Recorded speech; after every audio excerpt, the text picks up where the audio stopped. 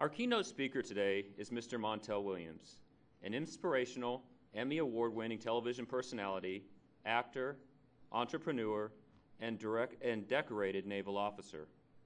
In addition to these credentials, and probably more important for today's events, he's a huge proponent of health and fitness. Ladies and gentlemen, without further ado, Mr. Montel Williams. Thank you.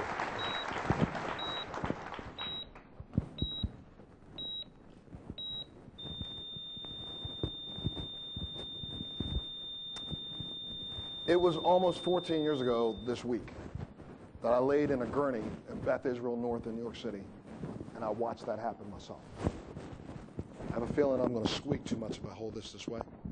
You guys going to give me a hand on my things? And why did that happen? Unbeknownst to me, I had a congenital birth defect that I had no knowledge of. And that congenital birth defect caused one of the blood vessels in my sinus cavity right from my brain to swell about the size of my finger. Again, unbeknownst to me. So for about a month straight, April of 1988, I bled almost every single day. From a cup to a cup and a half of blood. I was in and out of the hospital, had 9 cauterization procedures. Doctors went inside of me, put me out 2 times, trying to see if they could correct it. At one point in time, I was sent up to, I went to every hospital in this area, Johns Hopkins, the Wells Eye Clinic, you name it. I was taken to. They thought I had a brain tumor. They went up inside, took a look, and what they determined was because of this congenital birth defect, my brain, my heart was pumping way too much blood to the back of my sinus cavities, and it was just weeping. So I ended up laying on a gurney one night because I bled so badly. They took me to the hospital. I went to Beth Israel North. And while laying in the hospital, they put a large balloon up in here to see if they can tamponade off the blood. And on that gurney, I bled through that balloon. My heart stopped. It took doctors 3 attempts to bring me back. We had this, I hid it from the press. No one knew about it. When I woke up from a 17-hour operation the next day, and Dr. Woodson would know because they went up through all the way into the brain, came around, they sprayed in little particles up there to block this blood vessel off. I woke up 17 hours later, and I'm going to tell you, I got down on my knees and said, God, I don't know what I've done, but I will do whatever it takes now to respect this gift you gave me. So I start marching off smartly, thinking Montel's got to do the right thing. I corrected my diet a little bit. That meant I ate fast food 4 days a week instead of 5. You know, I was eating meat, every meal, bacon, sausage, every day. I'm working out though, just like Amber Honachek talked about the powerlifting contest. Back then, I weighed about 225. I thought that it was, you weren't a man unless you took up more space. So, and you weren't a man unless you could lift. Back then we were talking about this powerlifting contest. I think back on it now how stupid I was. There was a point in time where I used to squat 603, right? Pretty impressive, right? 603 pounds. Guess what? Now I'm 5'11 and a quarter because I lost an inch of height from putting all that stupid weight on my back. But I worked out, I exercised, I ate, I thought I was doing well. Then all of a sudden, I get this big breakthrough. Montel, it was crazy. This is in 1999. I get this phone call. They say, Montel, we want you to do a special episode of Touched by an Angel. We want you to be a guest star. So, of course, I'm pumping up, getting all ready because they wanted me to play this cult leader, one of the worst characters that show had ever had. Remember the show Touched by an Angel? Remember what I'm talking about, right? Okay. And in that show, I played this cult leader. It was like Jimmy Jones. And in this one scene in the movie of the show, I'm supposed to be standing in the church, and I got all the parishioners in there, and I've locked up all the doors, and I'm going to set the whole place on fire. And in the middle of that scene, I was supposed to break down and start crying. Now, all week before this, I couldn't figure out how to get myself to do that on cue, right? I'm on the airplane flying from JFK to Utah where they shot the show, and my feet went on fire. Now, I'm not talking literally, but I'm talking figuratively, but literally, because I started experiencing neuropathic pain that was beyond anything I'd ever experienced in my life. They went on fire that day. I got out to Utah. I literally couldn't stop crying. My feet hurt so bad. My left arm started getting weak. I couldn't figure out what was going on. I checked into the motion picture set, checked in with the wardrobe.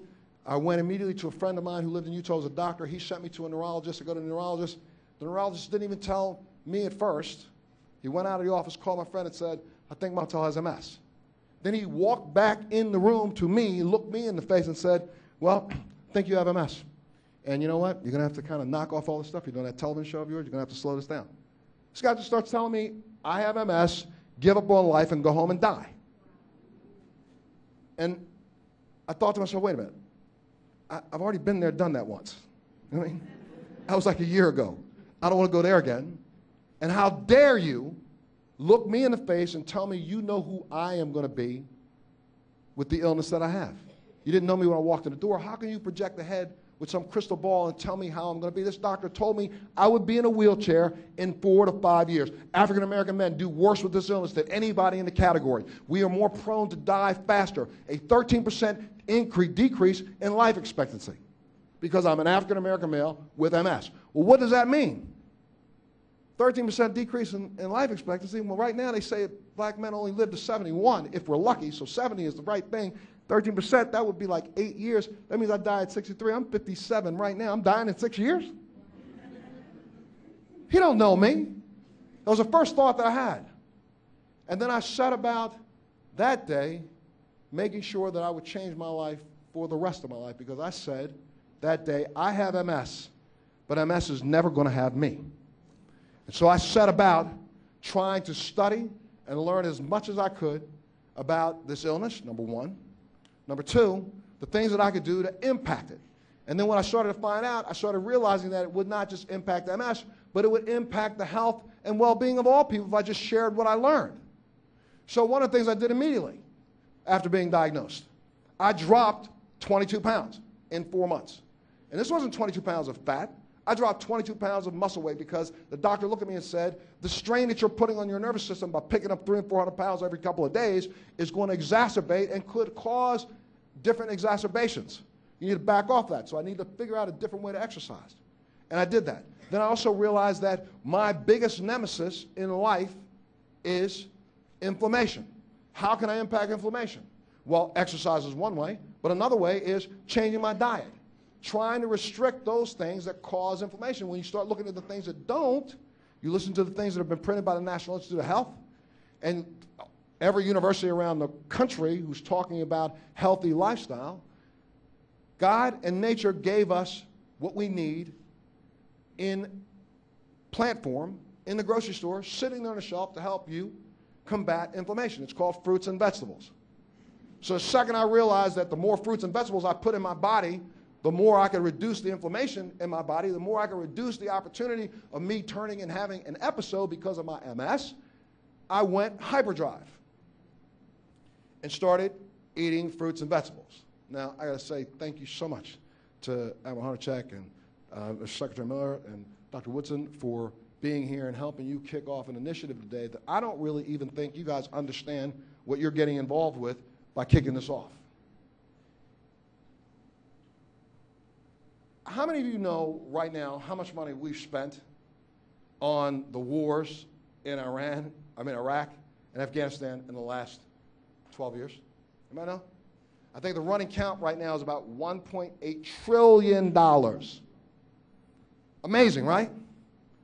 Absolutely crazy.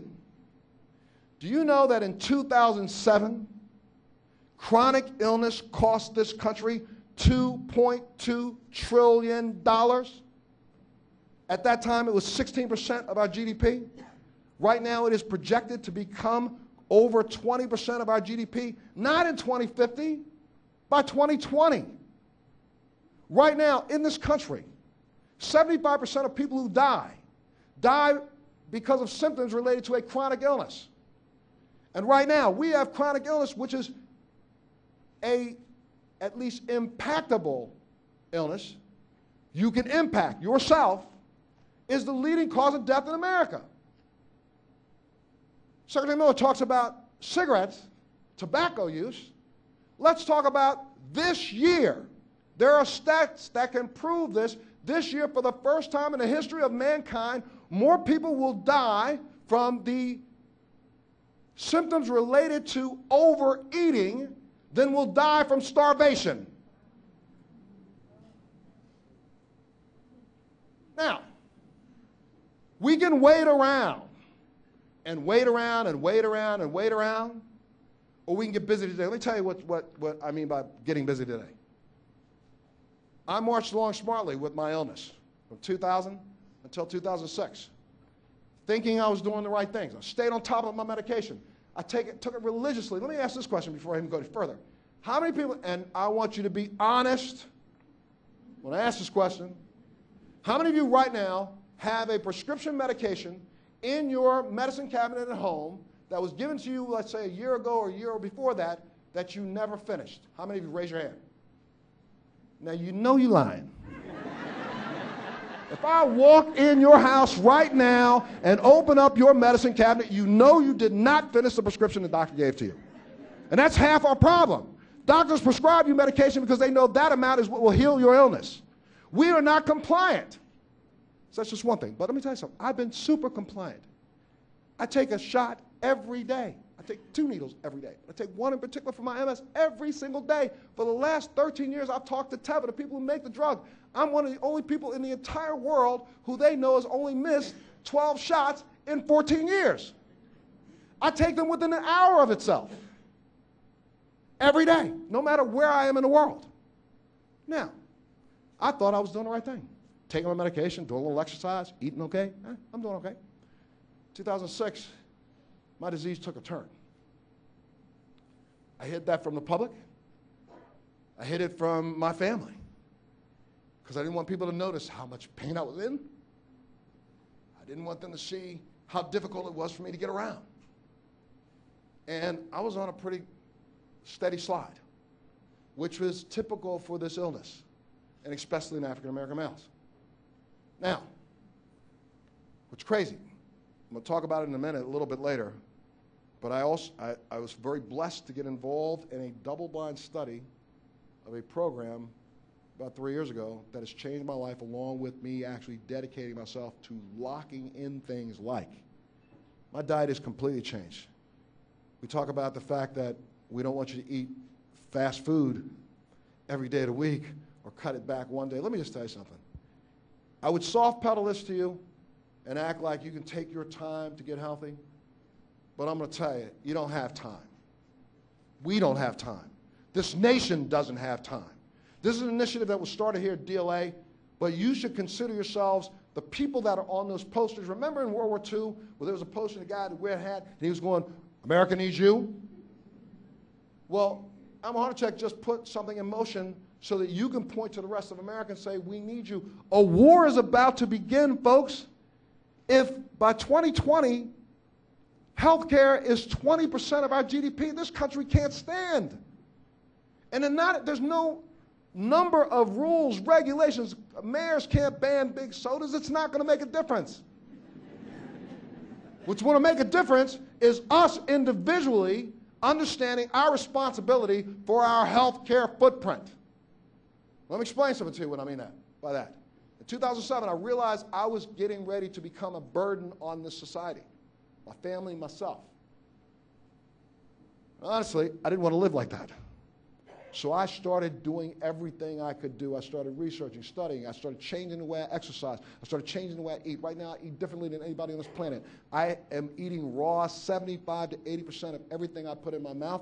The other 20% is one cooked meal a day, and that is normally with nothing processed. Now, kind of in a country like this, you can't go to a health food store and find something that's not processed.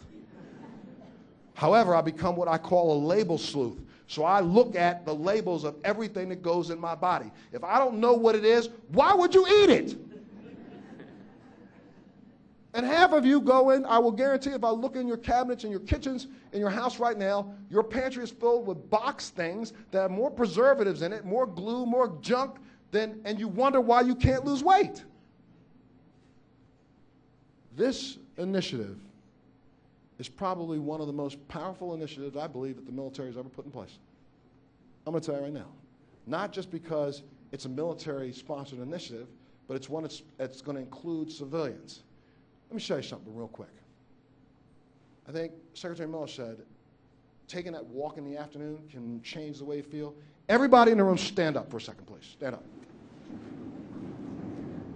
Put down your papers on your chairs. You'll be able to do this. It's military. Watch this. Well, I love this. Getting in the military room, I get to say stuff like this. Watch this. Everybody in the room. Right face. Whew. For you civilians, turn to right. Oh, my goodness. Look at that. Ah! Now, watch this.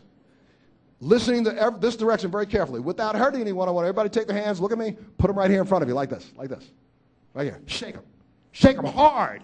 Harder. Harder. Harder. Now place them on the shoulder of the person in front of you. And without hurting anybody, shake them up lightly and wake them up. Shake them. Stop. Turn to the left. Turn around to the left.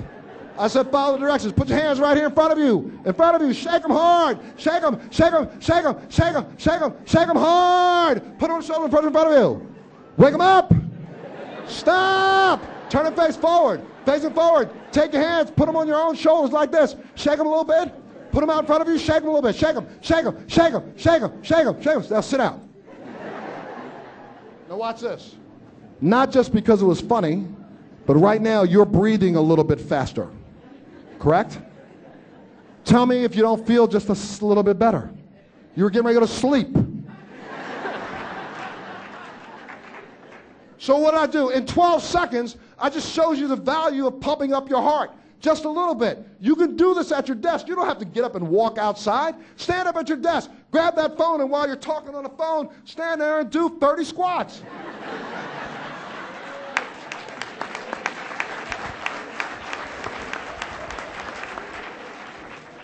Wait a second. You're laughing. I'm being serious. I turned 57 years old this year. I'm the exact same size I am when I graduated from the United States Naval Academy. I weigh 80 pounds. I have a 30-inch waist for a 57-year-old man, and I'll tell you, it's six-pack hard. But why?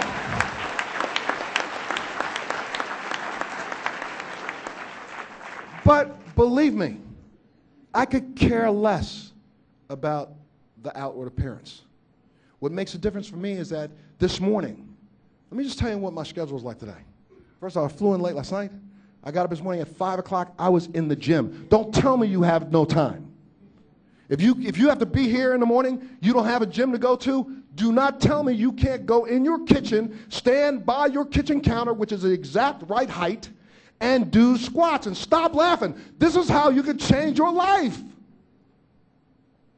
Folks, my choice is, if I don't, I can't walk. I couldn't walk before you right now if I didn't hit the elliptical this morning and the treadmill today. And I'm going to do it tonight, this afternoon. I'm going to get on a plane when I leave here. I'm flying all the way to San Francisco. Why?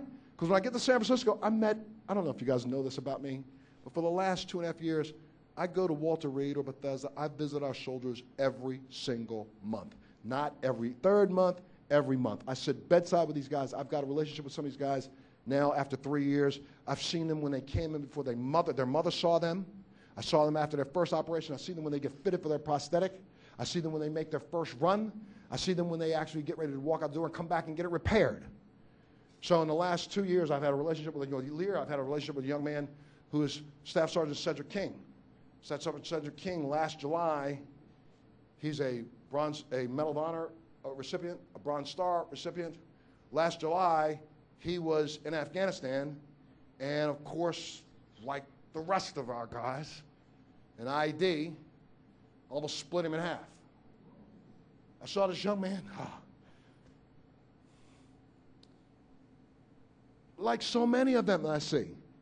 I saw him the second week he was there. His mom was just flying up that day. He was waiting at the front door to see his mother come in. He had hoses coming out of him. He's double amputee. He sat there for 10 minutes motivating me to continue to come back, saying, Montel, you don't know how much these guys appreciate it. Please come back. Please come back. So I told Cedric, you know what? We'll stay in touch. So tonight I'm taking Cedric because he finally has been fitted out correctly. He got his last repair of damage. he's going with me to Mammoth, and I'm going to teach him how to heliboard or how to ski. And then once he learns how to ski this summer, we're taking him down to Chile to participate in a documentary about soldiers who just don't want to give up. Now, right.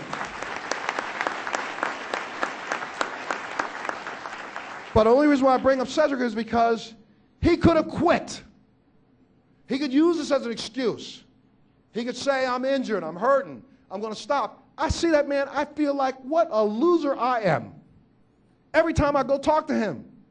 Because he motivates me to get it further. I'm Montel, don't worry, just go help another guy, just talk to somebody else. And I'm doing it. That kid's driving me all over the world right this minute. Okay? But why? Because he understands that if he doesn't, he can't impact the way he feels. So he's not giving up. I look in this room. Everyone in this room is, yeah, I'll say, I'm looking in this room. If you were just like the rest of the country, 60% of you have a chronic illness right now. And about 30% of you have two. Okay? And in less than 4 years, the same room, 70% of you will have two. And this man has no legs, half a hand, and he gets his butt up every day, goes to the gym. He pays attention to what he eats every day because he knows how it's going to make him feel tomorrow. What's your excuse? See, the animal, they have to soft pedal, not soft, they have to be nice. They have to tell you guys we're going to work at this half step. You know, we're going to step our way along the way. You know what I mean? They got to put it to you that way. I'm going to tell you, it is the difference between the way I feel today and the way I'm not going to feel tomorrow if I don't do the regimen that I'm on. I'm extreme. I have MS. I have a enemy battling my immune system every day, trying its best to bring me down. It causes, you look at the PDR, just the medication I take, it causes what they claim is depression. And that's the other thing I've got to talk about.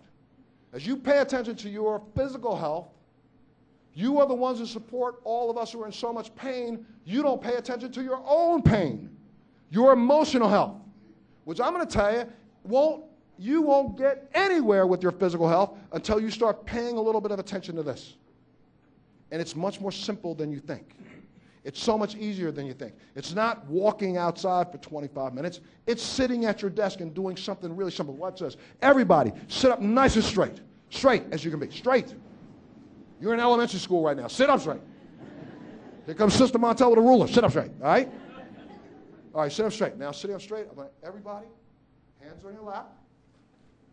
I want you all at the exact same time. I'll count to 3. 1, 2, 3. Take a deep breath in. Hold it. Let it out. Take a deep breath in. Hold it. Let it out. Now, I'm going to tell you a little something I want you to try to do. This time, I want everybody in the room to close your eyes. Close them. I see you peeking. Close them. Now we're going to do that same thought process of taking those 2 breaths. But I'm going to take 3 this time, but you're going to do it slower, and I want everybody in the room to do me a favor. I want you to act like for a second nobody else is here. Close your eyes. No one else is here. And I want you to think about the most beautiful thought in your life. For me, the most beautiful thought in my life is my children being born. Another one of those most beautiful thoughts in my life is the day I walked across the stage at the Naval Academy and I watched those hats go up in the air. Another one of those most beautiful days of my life was the day I received my first MSM. Blew me out the door, destroyed me. Okay, you ready? I want you to pick that thought, and I'm going to have you think about this right now. On the count of 3, and take a deep breath. Count of 3, take it. 1, 2, 3, in, out. Do it again. Keep on that thought. 1, 2, 3, in, out. And on this one now, I want you in your mind to think of that thought. Give it a kiss when you let out your breath. On the count of 3. 1, 2, 3, suck it in. Hold it. Give that gift of yourself a kiss. Let it out. Open your eyes. Look at me for a second. You can take 3 minutes at your desk and make yourself feel this good every day. You can make yourself feel this good all day. You talk about depression. Let me just tell you this. I was diagnosed by some of the top doctors in this country as having clinical depression, chemical depression. I tell you, depressed. They told me I was depressed so much, I started walking around trying to live up to their expectations and be depressed. Oh yeah, I'm depressed. Oh my God, I'm depressed.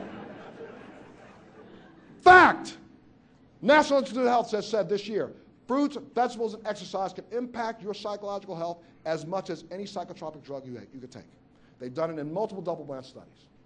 You can change the way you feel emotionally, physically, just by applying some very, very small techniques of the brain. Let me give you another one. I'm going to give you this one, and I'm going to let you go because I know you got to go, but I'm going to give you this one. Really easy. I'm going to show you how powerful your brain is and how all of you who doubt that you'll be able to keep up with this program for more than a month, all of you who doubt that it's going to have any impact on you, all of you who doubt that your brain has the power to take charge of you as a person, let me show you right now. I'm going to show you how one thought can change your physicality immediately. Anybody doubt that I can do this? Oh, good. All right, good. Sit up nice and straight again. Everybody take your hand right here. Hold it like this, like you're holding something in between your fingers. Everyone, got it? Holding something in between your fingers. Now, what you're holding in between your fingers, folks, is the most delicious piece of food you ever had in your life. I'm telling you, if the most delicious thing for you is a crab cake, that's what you got. If the most delicious thing to you is a strawberry dipped in chocolate, that's what you got. Look at it. Everybody, look at it. Don't look at me. Look at your piece of food right now. You know what I'm holding? Oh, I'm going to tell you what I'm holding. Right now I'm holding in my fingers. My father-in-law makes the best ribs in the world. Got one right here. I'm looking at it, okay? Now, everybody, look at your rib. Don't look at me. Look at your food. While you're looking at it, I want you to take it, and on the count of 3, you're going to take a bite, okay? Ready? On the count of 3. 1, 2, psych. Don't do it yet. Look at it again. Look at that piece of food. Visualize it. Ready? On the count of 3, take a bite. 1, 2, 3. Take a bite. How many people's mouths are salivating right now? You just used a conscious thought to change your physicality. You can use a conscious thought and quiet thought to change how you feel if you think you're depressed. As easily as you can speak yourself down that spiral, you can talk yourself back out of it. Now, this initiative here, this well-based initiative, healthy-based initiative, I'm going to tell you, as I said earlier, I want you all to please try to take this in your heart as if you're the person in that poster. Not only does this work at DLA inside the walls, but when you go home, this should be working with your neighbor. Some of you are going to start to see immediate gains. You're going to start walking around this building. You're going to start skipping the elevator. You're going to start seeing gains. You're going to lose 1, 2 pounds, maybe 3 pounds. Share it immediately with somebody. Walk in and be proud. Because that infection will cause other people to try to have the same gains. And the next thing you know, we will have a movement. Let me just tell you. I told you in 2007, my disease took a turn. I was having such a hard time. Started working at it really hard. The last 2.5 years, I've been involved in a very special project through the University of Wisconsin. That project, because of Secretary McHugh, is now is being funded by the U.S. military because the device that I've used to help me manage my illness and bring me back, we're going to get FDA approval on within the next 6 to 7 months and get this in the mouths of every soldier that has ever suffered a concussive brain injury, traumatic brain injury, or even suffers from PTSD. We have a definitive project right now underway that's being studied and researched every day. There are meetings being held on it every week, and we will have this in your mouths and in our soldiers' mouths within the next year. Because of that work that I did, instead of giving up until 2007, I was able to snowboard. I used to snowboard almost 100 days a year. I had to quit completely in 2007, and I didn't go back until this last year. But all the work that I put into this and the fact that I've been managing my diet, managing my exercise, managing my flexibility, this past summer, this is what I got a chance to do.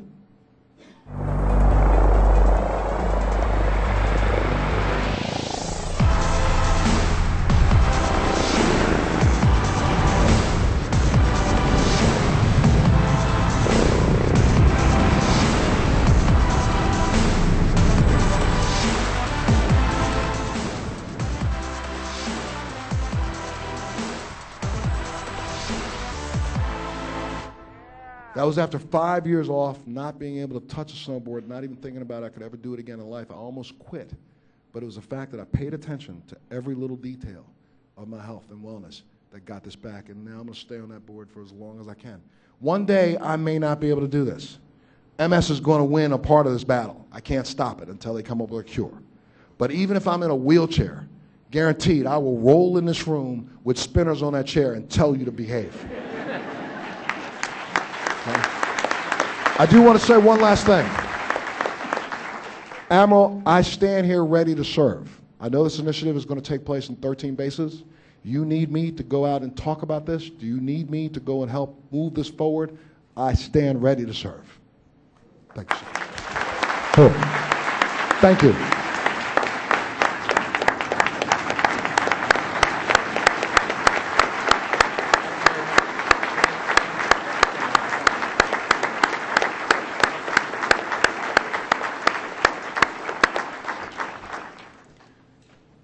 Please be seated.